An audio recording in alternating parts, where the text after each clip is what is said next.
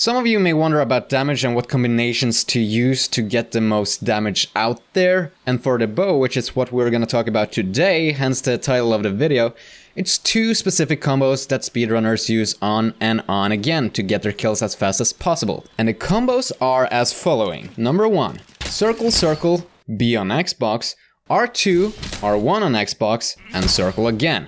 And or 2, circle, R2, circle, R2, circle. These are the combinations they use mostly to get out as many arrows with as high of a damage output per arrow as possible. But which one of the combos is the best one? To be honest, it really depends on quite a few things. But if you want a short answer, combo number 1 is your go-to.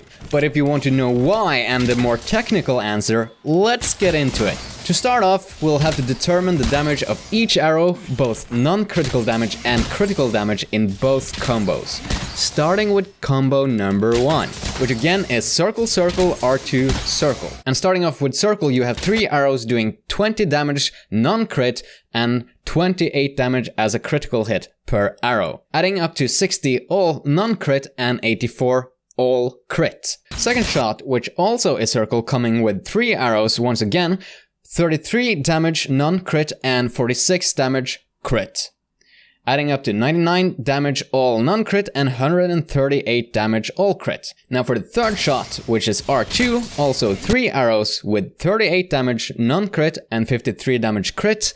It adds up to 114 all non-crit and 159 damage all crit. And then we have the fourth shot, circle, with 6 arrows, assuming you have bow charge plus, with 42 damage non-crit and 59 damage crit, adding up to an astonishing 252 damage all non-crit and 354 damage all crit. Adding all of this together and you got yourself a whopping 15 arrows, adding up to a 525 damage all non-crit to a 735 all crit combo. All of this in the 4.2 seconds it takes for you to press circle to start the combo, to you stopping and getting ready to do the same combo over again. Now, for the second combo, circle R2 circle R2 circle, again, 3 arrows first shot with the same damage, 20 damage non-crit and 28 damage crit. In other words, 60 damage non-crit and 84 damage all crit. Second shot, and since this is a second charge with R2, you only get 2 arrows at 33 damage non-crit and 46 both crit, adding up to 66 and 92. Now we have the third shot again, which is circle, with 3 arrows doing 41 non-crit and 58 damage crit per arrow, adding up to 123 non-crit and 174 all crit. And then we go for the fourth shot at 3 arrows doing 42 non-crit and 59 damage crit, adding up to 126 to 177 damage. Now for the fifth shot, doing the same damage again, 42 non-crit and 59 all crit, but as this is a spread shot, at charge 4 you get 6 arrows, this time adding up to the same as the first combo, 252 damage to 354. From start to finish, this takes 5.08 seconds to get through, and all of this together now is a 627 damage non-crit to a 881 damage all crit combo. And as you can see, doing one combo, the second combo does the most damage. But we're not doing only one combo to kill a monster now, are we? But we're also not going to stand on the monster as if it was the training ground log, just standing there all tall, strong and sexy like. So again, this depends on many things. However, let's see how much damage this does over time. And to make it even, let's do this combo all the way until both synchronizes back to the start.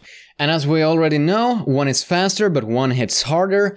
On the left we have the circle circle R2 circle, which is the faster combo, and on the right we have the circle R2 circle R2 circle, which obviously is the harder hitting one. And you're probably also worried about power coatings, and yes, the left will spend more coatings in a quicker period, which is why many speedrunners go by the right hand combo to preserve the coatings they have. But then again, if we're going with the close range coating, which means you don't have to worry about that at all, the left hand combo would be beneficial just right out of the pocket. Now, as you you can see, the left side has now gone through the combo 10 times, which means we have to multiply the numbers 525 and 735 with 10 to get how much damage we've gotten throughout those 10 rotations. And it adds up to 5,250 damage non-crit to 7,350 damage all crit. Where the right hand side managed to go through the combos 8 times in the period the left hand side went through it 10, we have to multiply 8 with the previous numbers 627 and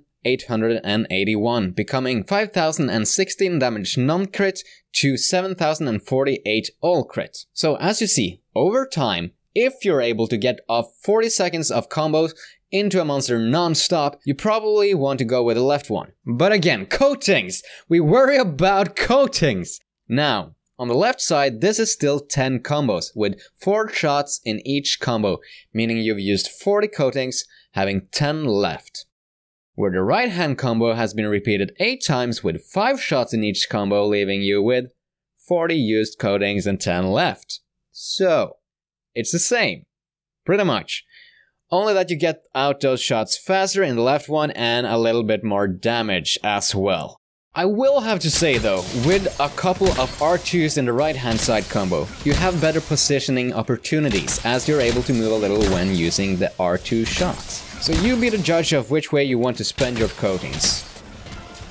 Granted, in most cases you won't be able to wail at a monster's weak spot for 40 seconds, so how are the combos compared to each other when less time has gone by? Well, if we go all the way back to the beginning, where we got only a couple of combos off, let's say 3 rotations for the right hand side, which means that the left side already has started its own combo, but we'll cut it off as the right hand side is done with its combo nonetheless. So, what we're looking at now for the right hand side is 1,881 damage non-crit to a 2,643 all crit. And doing the same math with the left side, we end up with 1,575 damage to 2,205, which is significantly less. But we gotta add on those few shots that we left out, which is charge 1, 2, and 3, added up to 273 to 381 damage. Adding that to the results, and we got ourselves 1,848 all non-crit to a 2,586 all crit. And it still doesn't reach what the right hand side does. But wait. Only a fraction of a second later, and we're all back, baby. 252 non-crit to 354 all crit adds up to a 2,100 to 2,940 damage. And back at 2 rotations, we got this.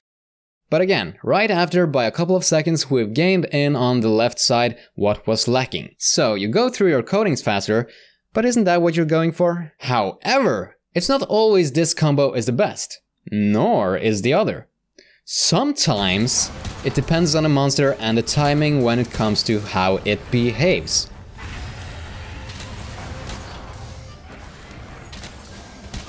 So let's take Xenojiva, for example. And this is a clip from Millen Rain on YouTube, which does incredible speedruns, by the way.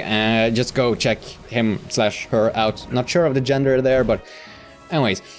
When you have been wailing at Xeno for a little while, you can start to knock her down. But that's only provided that you get a certain amount of damage in on her. And as you see here, you have to create a little bit of distance to place yourself accordingly when she falls down. If you try to use any of the combos I showed you, there's a chance that you will miss some of the shots by them not reaching, or you not being able to place yourself accordingly. So what Millen does here is first dodge in, making your next charge go up to 2 and releasing it with R2. As it happens here, you shoot 2 arrows. Fair enough. Next up, spread shot, circle. Now instead of moving on with the combo to another R2 and then circle again, Millen immediately resets the combo. But now it's circle, R2, R2, R2, and then circle. The reason for the bunches of R2 in there is so that Millen can place himself/herself so that when Xeno gets up and places the foot back, it's ready to get hit by the final spread shot, knocking her down again. Rinse and repeat. Now, if the rhythm breaks, then you're out of position to knock her down by the timing presented in the video. And that lessens the uptime of your DPS honor, meaning you do less damage than if you were to try to get any of the other combos I presented. So it may very well depend on the monster, but in basics, now you have the answer. So yeah, that's where I'm gonna leave it, and thank you for watching. I hope you got something out of it, and if it helped out in one way or another, I'd appreciate a like, as it helps out tremendously. Now, if you want to check out some builds to use your newfound knowledge with, I'd recommend checking out some of my other videos, which I'll add as cards at the end of this video and in the description down below. However, I hope you have a great hunt, and until next time, so long.